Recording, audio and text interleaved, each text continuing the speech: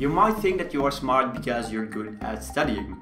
You might think that you are smart because you're good at solving problems. You might think that you are smart because of another reason.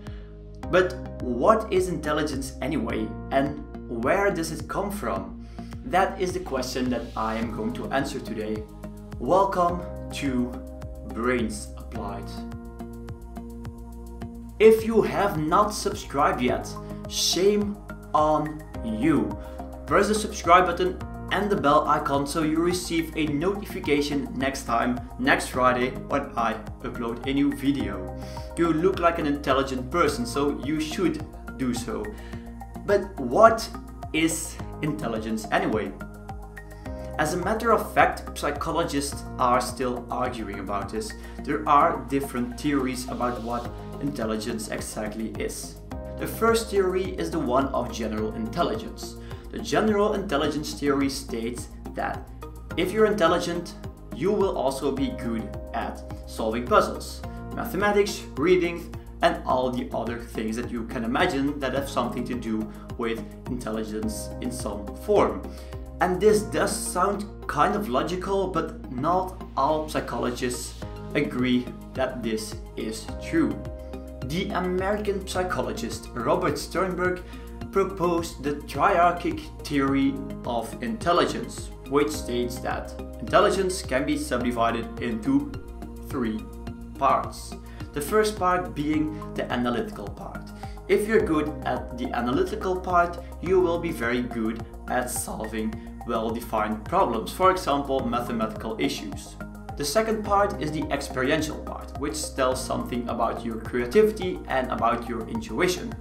The third part is the practical part.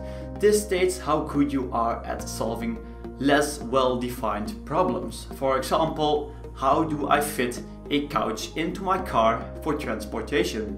A certain guy named Michael Baldock didn't think that these three parts were enough, so he proposed another part, the part of emotional intelligence.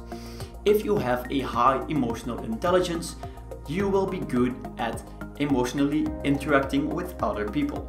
Another wild theory is the idea of fluid and crystallized intelligence, proposed by Raymond Cattell, a British psychologist. Fluid intelligence is quick and abstract. For example, when you need to remember a new route to your new job. It's a vague idea of the route, but you don't know what your route exactly looks like. Crystallized intelligence, on the other hand, is more learned knowledge. Knowledge that you got from experience. For example, the fact that Barack Obama was the first black president of the United States of America.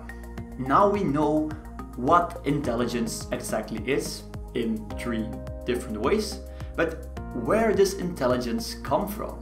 Researchers have taken a look at the intelligence level of monozygotic twins, that is, twins that came from one egg cell, also known as identical twins, and they compared it to the IQ level of dizygotic or non-identical twins.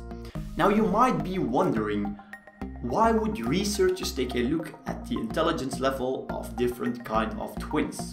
The idea is that identical twins do have exactly the same DNA. So if being smart is in your genes, that would mean that identical twins do have the same level of intelligence. And they actually do. The researchers found a higher correlation in intelligence between identical twins in comparison to the intelligence in non-identical twins. Also, it appeared that when identical twins were raised apart, for example due to adoption, that there was a larger difference in intelligence level, although it was still relatively small. But this means that the environment will also have an influence on intelligence. So intelligence does depend on your genes as well as a bit on your environment. But never say, I can't help it that I am not a smart person, because there is something like a fixed mindset and a growth mindset.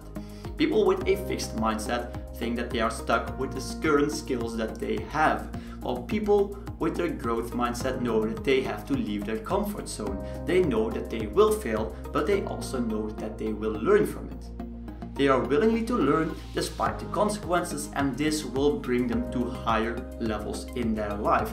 And that is what I wanted to tell you today. I really hope you did enjoy this video. If you did, press the like button so I know that people actually like this video, and I will make more videos like this in the future. And also subscribe to the channel, and don't forget to press the bell icon so you will receive a notification next time when I upload a new video. And I will see you guys later.